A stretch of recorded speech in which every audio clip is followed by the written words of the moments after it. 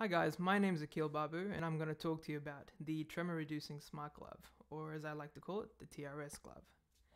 So basically, as a part of my honours project this year, I was tasked with developing a smart wearable glove that can mitigate or stabilize the hand in the case of tremors, especially tremors that come from diseases like Parkinson's or essential tremors. This ultimately meant that there were two parts to the project, one being able to identify when a tremor occurs, and the second being able to mitigate that tremor once it was found. Patients diagnosed with diseases that cause tremors tend to find that their quality of life can be drastically impacted. Even the simple task of holding a glass of water can prove a challenge for people with tremors. There are several types of tremors that can affect an individual's control, such as postural, kinetic, or resting tremors commonly seen in Parkinson's patients. However, Parkinsonian tremors tend to have a frequency between 2.5 to 6.8 Hz, and it's this metric that will allow us to identify them later on. The current option for treating Parkinson's are either invasive, such as deep brain stimulation surgery, or other non-invasive options that tend to fall short in terms of either form factor, effectiveness, or even just adjusting to the daily nuances of life. Now, where the TRS glove has the potential to outshine the other solutions comes in the fact that we use nitinol. Essentially, nitinol is a metal that falls under a category of metals called shape memory alloys. It has a pre-programmed shape, and after you physically deform it and then proceed to heat it up, it can revert back to its original pre-programmed shape.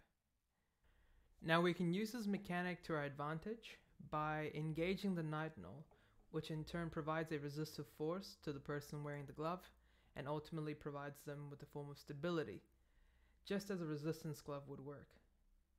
However, the difference in the TRS glove is that it's semi-active, meaning it's only on when a tremor occurs. The experimental setup had two aims in mind. One was to simulate a tremor in a single plane by converting rotational motion to oscillatory motion, and the second was to track that oscillatory motion by retrieving the Euler angles using a normal IMU. We input the frequency of the oscillation by using a brushless motor controller, and after reading the IMU data over a second with an interval of 0.05 seconds, we could then chuck that data through a Fourier transform and look at what the prevalent frequency is. If that prevalent frequency matches the input frequency we put in for the motor, we can confidently assume that we are able to identify tremors in a single plane. And fortunately, we found that that indeed was the case, as could be seen by the video. Now, unlike the ideal experimental setup, a lot of noise can occur from IMU data when it's especially on the hand.